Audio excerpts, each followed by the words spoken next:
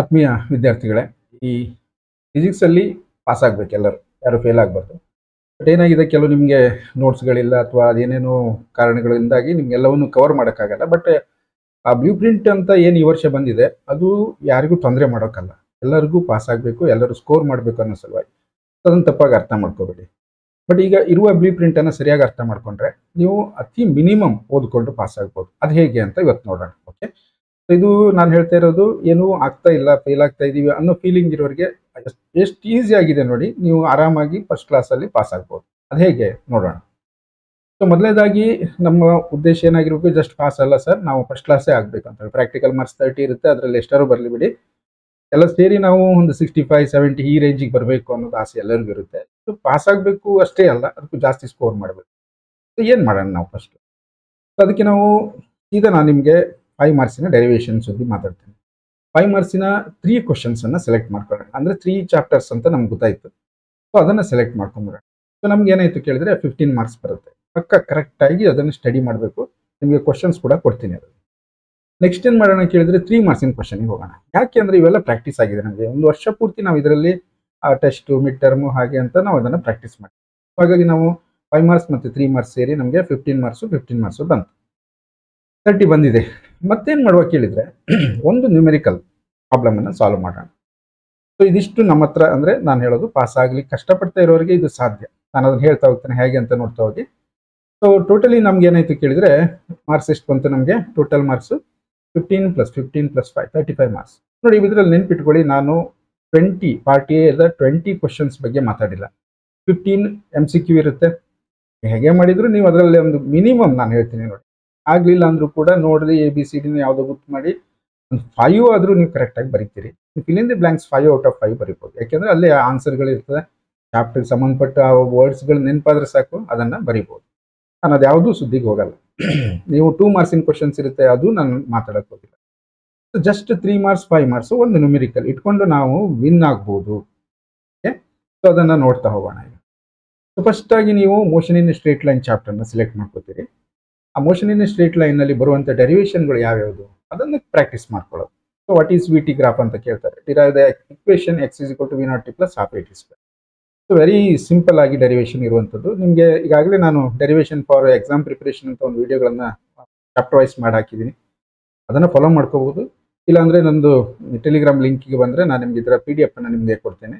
Same ಇದೇ ಒಂದು ಫಾರ್ಮೇಟಲ್ಲಿ PDF ಅನ್ನು ಮಾಡಿ ಕನ್ವರ್ಟ್ ಮಾಡಿ ಕೊಟ್ಟಿರ್ತೇನೆ. ಅದನ್ನು ನೋಡಿಕೊಂಡು ರೆಫರ್ ಮಾಡ್ಬೋದು. ಸೊ ಡೆರಿವೇಷನನ್ನು ಕರೆಕ್ಟಾಗಿ ಪ್ರಾಕ್ಟೀಸ್ ಮಾಡಿ. ಎಷ್ಟಿದೆ ಇದರಲ್ಲಿ? 3 ಕಲ್ತ್ಕೊಂಬಿಡಿ.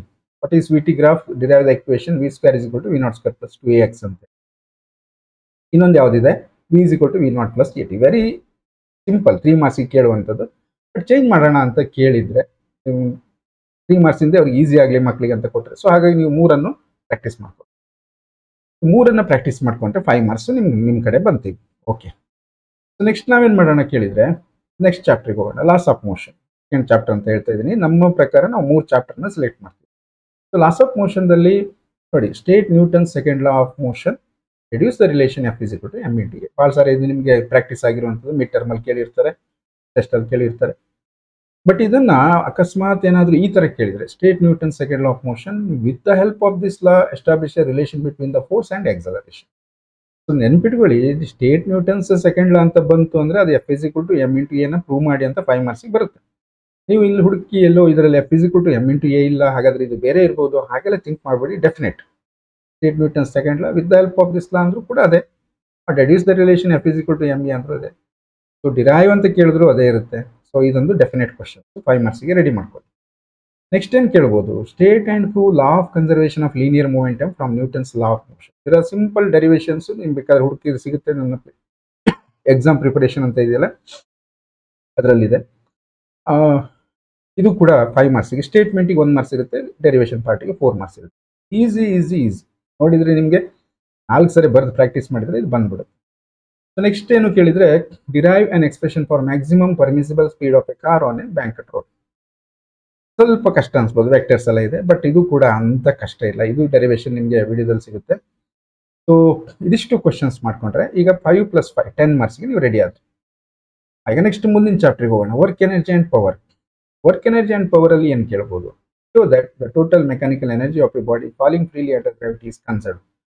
ಒಂದು ತಲೆಯಲ್ಲಿ ಇಟ್ಕೊಳ್ಳಿ, ಮೆಕ್ಯಾನಿಕಲ್ ಎನರ್ಜಿ ವರ್ಡ್, ಕನ್ಸರ್ವ್ಡ್, ಇವೆರಡು ವರ್ಡ್ಸ್ಗಳನ್ನ ನೆನ್ಪಿಟ್ಕೊಳ್ಳಿ. ಅದು ಯಾವುದೇ ರೂಪದಲ್ಲಿ ಯಾವುದೇ ಫಾರ್ಮಲ್ಲಿ ಕ್ವಶನ್ಸ್ ಬಂದಿರ್ಬೋದು.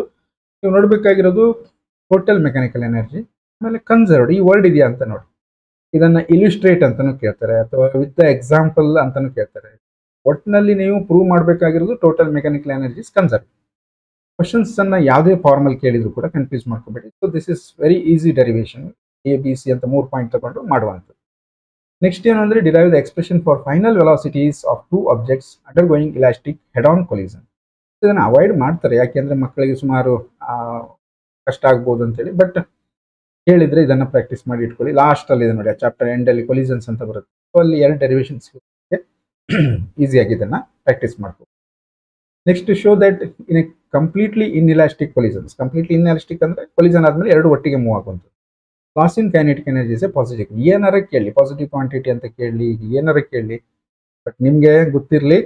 ಸೊ ಅಲ್ಲಿ ಡೆರಿವೇಶನ್ ಮಾಡುವಾಗ ನಾವು ಡೆಲ್ಟಾ ಕೆ ಫೈಂಡ್ ಔಟ್ ಮಾಡ್ತೀವಿ. ಲಾಸ್ಟಿಗೆ ಅದನ್ನ ಆ ಎಕ್ಸ್ಪ್ರೆಷನ್ ಬರೀಲೇಬೇಕು ಆ ಡೆರಿವೇಶನ್. ಅದು ಬರ್ದಾದ್ಮೇಲೆ ಏನು ಮಾಡಿ ನೀವು ಇಸ್ ಎ ಪಾಸಿಟಿವ್ ಕ್ವಾಂಟಿಟಿ ಮುಗೀತು. ಸೊ ಅದಕ್ಕೆ ಕ್ವಶನ್ಸ್ ಏನೇನೋ ಇದೆ ಅಂತ ತಲೆ ಕೆಡಿಸ್ಕೊಬೇಡಿ. ಟೆಕ್ಸ್ಟ್ ಬುಕ್ ಅಲ್ಲಿ ಇರೋದೇ ಕೇಳ್ಬೇಕು ತಾನೆ, ಬೇರೆ ಏನು ಕೇಳಲಿಕ್ಕೆ ಸಾಧ್ಯ ಇಲ್ಲ. ನೆಕ್ಸ್ಟ್ ಏನು ಕೇಳ್ಬೋದು, state and prove work energy theorem for constant. Very easy, work energy theorem for constant.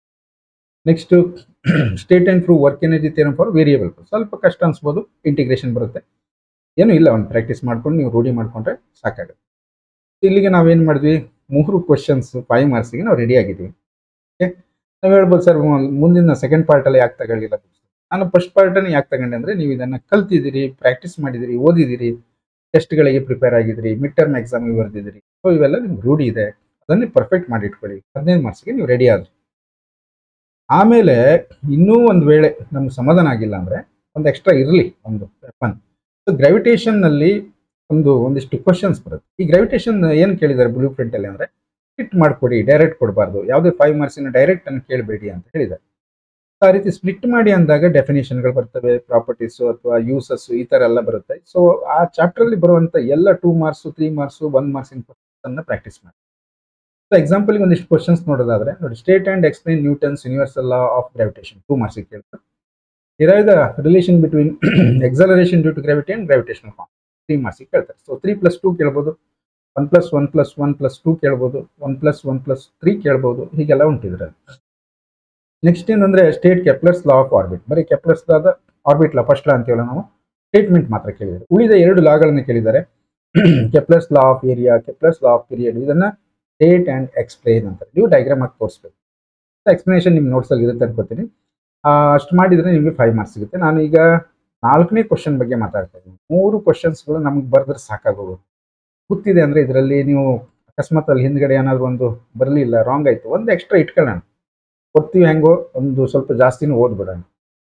So ಈ ರೀತಿ ಕ್ವಶನ್ಗೆ ನಾವು ರೆಡಿ ಆಗಬೇಕು. Next define orbital speed of A satellite. ನೋಡಿ, ಎಲ್ಲ ಡೆಫಿನೇಷನ್ಗಳನ್ನ ನೋಡಿ ಇಟ್ಕೊಂಡ್ರೆ ನಿಮ್ಗೆ ಸಾಕಾಗುತ್ತೆ. Derive on expression for total energy of A satellite. What is the value of orbital speed on the surface of the earth. ಇದನ್ನ ಜಸ್ಟ್ ವ್ಯಾಲ್ಯೂಸ್ ಬರೆದ್ರೆ ಸಾಕು, calculate ಮಾಡಿ ಅಂತೆಲ್ಲ ಹೇಳಿಲ್ಲ ನಿಮಗೆ. 1+3+1 ಡೆರಿವೇಶನ್ ಇರೋದ್ರಿಂದ 3 ಮಾರ್ಕ್ಸಿಗೆ ಕೇಳಿದ್ದಾರೆ. Next what is the acceleration due to gravity. Acceleration due to gravity ಕ್ವಶನ್ನಲ್ಲೇ answer ಇದೆ ಅಲ್ವಾ. ಸೊ ಅದು 1 ಮಾರ್ಕ್ಸಿಗೆ ಕೇಳಿದ್ದಾರೆ. Y gravitational constant is called universal gravitational, ಯಾಕೆ ಅದನ್ನು ಕೇಳ್ತಾರೆ, ಇದು 1 ಮಾರ್ಕ್ಸಿಗೆ. Derive the relation between acceleration due to gravity and gravitation 3 ಮಾರ್ಕ್ಸಿಗೆ ಕೇಳಿದ್ದಾರೆ. So next define escape speed. Derive an expression for escape speed. ನೋಡಿ, ಒಂದು ಡೆರಿವೇಶನ್ ಈ 3 ಮಾರ್ಕ್ಸಿಗೆ ಆಗುವಷ್ಟೇ ಕೇಳ್ತಾರೆ ಅವರು. What is the value of escape speed on the surface of the earth. ಇದು ಕೂಡ last ಕ್ವಶನ್ಗೆ just numerical ಅಂದರೆ ಅದ್ರ ವ್ಯಾಲ್ಯೂ ಬರೆದ್ರೆ ಸಾಕು, ನೀವೇನು ಕ್ಯಾಲ್ಕುಲೇಟ್ ಮಾಡ್ಬೇಕಂತ ಇಲ್ಲ. 1 ಮಾರ್ಕ್ ಇದೆ, ಸರಿ ನೋಡ್ಕೊಳ್ಳಿ. ಈ ರೀತಿ ನಾವು ಚಾಪ್ಟರ್ಗೆ ರೆಡಿ ಆಗಬೇಕು. ಈಗ ನಿಮಗೆ 3+1 ಎಕ್ಸ್ಟ್ರಾ ಇಷ್ಟು ಕ್ವಶನ್ಸನ್ನು ಕೊಟ್ಟಿದ್ದೀನಿ. ಮತ್ತೆ ನೀವು ಇದನ್ನು ಪ್ರಾಕ್ಟೀಸ್ ಮಾಡಬೇಕು. ಆ ರೀತಿ ಮಾಡ್ಕೊಂಡಾಗ ನಾವು 15 ಮಾರ್ಕ್ಸ್ಗೆ ರೆಡಿ ಆದ. 15 ಮಾರ್ಕ್ಸು ಬರೀ ಡೆರಿವೇಷನ್ ಪಾರ್ಟ್. ಓಕೆ, ಈಗ ನೆಕ್ಸ್ಟ್ ನಾವೇನು ಮಾಡ್ಬೇಕು ಹೇಳಿದ್ರೆ 3 ಮಾರ್ಕ್ಸಿನ ಕ್ವಶನ್. 3 ಮಾರ್ಕ್ಸಲ್ಲಿ ಏನಾಗುತ್ತೆ, 5 ಕ್ವಶನ್ಸ್ ಅಂತ ನೀವು ಸೆಲೆಕ್ಟ್ ಮಾಡ್ಕೋಬೇಕಲ್ವಾ. ಅದಕ್ಕೆ ಈಗೇನು ಮಾಡುವ ಕೇಳಿದ್ರೆ ಚಾಪ್ಟರ್ಸ್ ಯಾವುದು ಅಂತ ನೋಡ್ಕೊಳ್ಳೋಣ. ಸೊ ಯೂನಿಟ್ಸ್ ಆ್ಯಂಡ್ ಮೆಜರ್ಮೆಂಟನ್ನು ನೋಡ್ಕೋಬೇಕು. ಅದರಲ್ಲಿ 3 ಮಾರ್ಕ್ಸಿಗೆ ಒಂದು ಕ್ವಶನ್ ಬರುತ್ತೆ. Next motion in a plane chapter. Next loss of motion. ಇಲ್ಲೆಲ್ಲ 3 ಮಾರ್ಕ್ಸಿಂದ ಯಾವ್ದು ಬರುತ್ತೆ ಅನ್ನೋದು ನೋಡ್ಕೊಬೋದು. Next mechanical properties of solid ಅಲ್ಲಿ ಅಲ್ವಾ, ಸುಮ್ಮನೆ ಸಣ್ಣ ಚಾಪ್ಟರ್ ಇದು. Next mechanical properties of fluid. So 5 ಚಾಪ್ಟರ್ಗಳನ್ನ select ಮಾಡ್ಕೊಂಡು ಒಂದು ವೇಳೆ ನಿಮ್ಗೆ ಎಕ್ಸ್ಟ್ರಾ ಬೇಕು ಅನ್ನೋದಾದ್ರೆ ನಾನು ಹೇಳೋದು ಥರ್ಮಲ್ ಪ್ರಾಪರ್ಟೀಸ್ ಆಫ್ ಮ್ಯಾಟರ್ ಅನ್ನ ನೋಡ್ಕೊಳ್ಳಿ. ಅದರಲ್ಲೂ ತುಂಬಾ 3 ಮಾರ್ಕಿನ ಕ್ವಶನ್ಸ್ ಎಲ್ಲ ಇರುತ್ತೆ. 3+2 1+1 ಆ ತರ ಮಾಡಿ ಕೊಡ್ತಾರೆ ಇಲ್ಲಿ. ಸಾರಿ 3 ಮಾರ್ಕ್ಸಿಂದೇ ಕ್ವಶನ್ಸ್ ಇವೆಲ್ಲ ಒಂದು ಕೊಟ್ಟಿದೆ. ಇನ್ನು ನೀವು 3 ಮಾರ್ಕ್ಸಿಗೆ ಬೇರೆ ಚಾಪ್ಟರ್ಗಳನ್ನು ನೋಡ್ಕೋಬಹುದು. ಸೊ ಇದ್ರ ಕ್ವಶನ್ಸ್ ಅನ್ನ ನೆಕ್ಸ್ಟ್ ಪಾರ್ಟ್ ಅಲ್ಲಿ ಮೋಸ್ಟ್ಲಿ ನಾಳೆ ಅಥವಾ ನಾಳಿದ್ದು ನಿಮಗೆ ಇದರ 3 ಮಾರ್ಕ್ಸಿನ ಕ್ವಶನ್ಸ್ ಅನ್ನೇ ಸಪರೇಟ್ ಆಗಿ ಕೊಡ್ತೀನಿ. ಯಾಕೆಂದ್ರೆ ಅದನ್ನ ರೆಡಿ ಮಾಡಬೇಕು ಅಂದಿಷ್ಟು. ಸೊ ಇಷ್ಟು ಈ 5 ಮಾರ್ಕ್ಸಿಗೆ ಮತ್ತು 3 ಮಾರ್ಕ್ಸಿಗೆ ನಾವು ರೆಡಿ ಆದ್ರೆ ಟೋಟಲಿ 30 ಮಾರ್ಕ್ಸ್ಗೆ ನಾವು ರೆಡಿ ಆದಾಗ ಆಯ್ತು. ಹಾಗಾದ್ರೆ ನ್ಯೂಮೆರಿಕಲ್ ಪಾರ್ಟ್ ಅನ್ನು ಎಲ್ಲೋ ನೋಡ್ಬೇಕು ನಾವು. ನ್ಯೂಮೆರಿಕಲ್ ಒಂದು ಮಾಡಿ ಅಂತ ಹೇಳಿದಿನಲ್ಲ, ಯಾಕೆ ನಿಮ್ಗೆ ಹೇಳಿದೆ ಸರ್ ನಮ್ಗೆ ಬರೋದೇ ಇಲ್ಲ, ಏನೂ ಮಾಡಿಲ್ಲ ನಾವು ಇವತ್ತು ಅಂದವರು ಕೂಡ ನೀವು ಮಾಡಿ ಅಂತ ಹೇಳ್ತಾ ಇದ್ದೀನಿ. ಸಾಧ್ಯ ಆಗುತ್ತೆ ನಿಮ್ಮ ಯಾವ ಚಾಪ್ಟರ್ ಸೆಲೆಕ್ಟ್ ಮಾಡಿ. ಮೋಷನ್ ಇನ್ ಎ ಪ್ಲೇನ್ ಅನ್ನು ತಗೊಳ್ಳಿ. ಯಾಕಂದ್ರೆ ಕಾನ್ಸೆಪ್ಟ್ ಕಡಿಮೆ ಇದೆ. ಪ್ರಾಬ್ಲಮ್ಸ್ ಕೇಳುವಂತ ಪಾಸಿಬಿಲಿಟಿ ಯಾವುದು ಗೊತ್ತಾ, ಒಂದು ಬೇಸ್ಡ್ ಆನ್ ವೆಕ್ಟರ್ಸ್ ಅಲ್ಲಿ ಬರ್ತಾರೆ. ನಾನು ನಾಳೆ ಅಥವಾ ನಾಡ್ದಕ್ಕೆ ಸಂಬಂಧಪಟ್ಟ ಪ್ರಾಬ್ಲಮ್ಸ್ ಹಾಕ್ತೀನಿ. ಸೊ ಪ್ರೊಜೆಕ್ಟೈಲ್ ಮೇಲೆ ಈಗಾಗಲೇ ನಿಮಗೆ ಬೇಕಾದಷ್ಟು ಪ್ರಾಬ್ಲಮ್ಸ್ಗಳನ್ನ ಮಾಡಿದ್ದೀನಿ. ಹೋದ ವರ್ಷ ಮಾಡಿರೋದು ಇದೆ ಎಕ್ಸಾಮ್ ಪ್ರಿಪರೇಷನ್ ಅಂತ ಪ್ಲೇ ಲಿಸ್ಟ್ ಹುಡುಕಿದ್ರೆ ಇದು ಅಲ್ಲೆಲ್ಲ ಯಾವ್ಯಾವ ಪ್ರಾಬ್ಲಮ್ಸ್ ಎಲ್ಲ ನಾನು ಮಾಡಿದ್ದು ಇದೆ. ಸೊ ಇದನ್ನ ಪ್ರೊಜೆಕ್ಟೈಲ್ ಮೇಲೆ ತುಂಬಾ ಈಸಿ ಇರುತ್ತೆ ಮಕ್ಕಳೇ. ಒಂದು ವೆರೈಟಿ ಆಫ್ ಕ್ವಶನ್ಸ್ ಅನ್ನ ಸಾಲ್ವ್ ಮಾಡಿ ಬೇಸಿಕ್ಸ್ ತಿಳ್ಕೊಳ್ಳಿ. ಏನು ಕೇಳಲ್ಲ. ಮ್ಯಾಕ್ಸಿಮಮ್ ಹೈಟು, ಹಾರಿಜಾಂಟಲ್ ರೇಂಜ್ ಇದಲ್ಲದೆ ಇನ್ನೊಂದು ಏನಾದ್ರು ಟ್ವಿಸ್ಟ್ ಮಾಡಿ ಕೇಳೋಣ ಅಂತ ಏನ್ ಮಾಡ್ತಾರೆ, ಫೈಂಡ್ ದ ಆಂಗಲ್ ಅಂತ ಕೇಳ್ತಾರೆ. ಇಲ್ಲಾದ್ರೂ ಲಾಗ್ ಬುಕ್ ಯೂಸ್ ಬರ್ಬೋದು ಅಂತ ಸಂದರ್ಭ. ಸೊ ಇಷ್ಟು ಬಿಟ್ರೆ ಯೂಸ್ವಲಿ ನಿಮ್ಗೆ ತೊಂದರೆ ಕೊಡೋ ಉದ್ದೇಶನೇ ಇಲ್ಲ. ನಿಮ್ಗೆಲ್ಲವೂ ಈ ಸರಿ ಈಸಿಯಾಗಿ ಬರಬೇಕು, ಎಲ್ಲರೂ ಪಾಸ್ ಆಗಬೇಕು. ನೀವು ಇದರಲ್ಲೂ ಮಾಡಲಿಲ್ಲ ಅಂದ್ರೆ ನೀವೇ ಹೊಣೆಗಾರರು. ಯಾಕೆಂದ್ರೆ ಓದೋ ಮನಸ್ಸಿಲ್ಲ ನಮಗೆ ಈಸಿ ಆದ್ರೆ ಏನಾಯ್ತು ಏನು ಹಾಗೆಲ್ಲ ಥಿಂಕ್ ಮಾಡಿದಾಗ ಇಷ್ಟು ನೀವು SLC ಓದಿದ್ರ 50% ವರ್ಕ್ ಮಾಡಿದ್ರೆ ಡೆಫಿನೆಟ್ಲಿ ಎಲ್ಲರೂ 60 ಅಬೌವ್ ಮಾರ್ಕ್ಸ್ ಅನ್ನ ಸ್ಕೋರ್ ಮಾಡ್ತೀರಿ. ಸೊ ಈ ಪಾರ್ಟ್ ಅನ್ನು ಇಲ್ಲಿ ಕ್ಲೋಸ್ ಮಾಡೋಣ. ನಿಮ್ಗೆ ಏನು 3 ಮಾರ್ಕ್ಸಿನ ಕ್ವಶನ್ಸ್ ಕೊಡಬೇಕು ನಾನು ನೆನಪಿದೆ ನನಗೆ. ನೆಕ್ಸ್ಟ್ ಪಾರ್ಟ್ ಅಲ್ಲಿ ಅದನ್ನ ಕಂಟಿನ್ಯೂ ಮಾಡ್ತೀನಿ. Thank you.